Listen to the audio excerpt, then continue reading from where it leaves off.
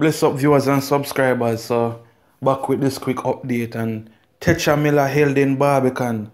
And if you're a Jamaican, you're supposed to know who Techa Miller is. Anyway, we could get into the story now. Techa Miller, the alleged leader of one faction of the St. Catherine based Clans gang, was held by the police at a plaza in Barbican in St. Andrew on Monday evening. Miller and another man were taken into custody by members of the Counter-Terrorism and Organized Crime Investigation Branch.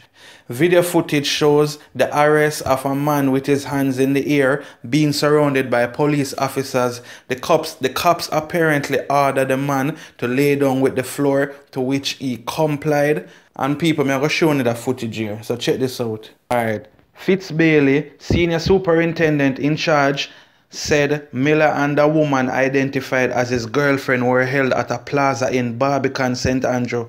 He did not disclose why Miller was arrested, only thing that the alleged gangster will undergo a question and answer session. Miller, 9 months after his deportation from the Bahamas last year, was listed as a person of interest by the CTOC and asked to report to the police following a spike in murders in the St. Catherine North Division, where the Klansman gang is actively engaged in criminal activities. The police at this time theorized that Miller could assist in their investigation of several of the murders recorded in Spanish Town and sections of Portmore during the first quarter of the year. After serving a prison sentence in the United States, Miller was deported to Jamaica in 2016. The following year, he reportedly fled to Bahamas but was held by authorities there for illegal entry and deported back to Jamaica. Well, people, we all know who Techa Miller is, whether the news tell we or not, because growing up we always hear about him, you understand, and the police them hold him, and they must know why them want to hold him, you understand. But if him in a wrongdoings, him know say him will get caught eventually, because you see when he is a done or your name out a certain way, police are go hold you eventually, you know. Check it out.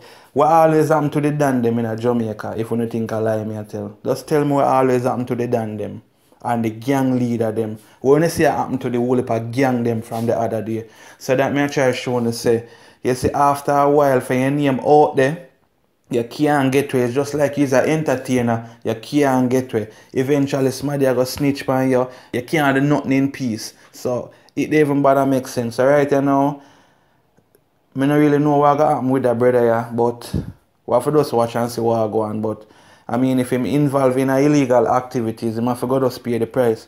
You see what I say? So you know, say how much time that now him got prison in America, him got prison in the Bahamas, and if him involved in activities, illegal activities in Jamaica, him got prison again. So I don't know still. I feel like say them man you need to learn them lesson after going to prison for so much time. But you know, sometimes a way you grow up around or a way you know, you know. So, you see me? I mean, I say I'm involved in things, you know, but I just look upon it from an outside view if I'm involved in it.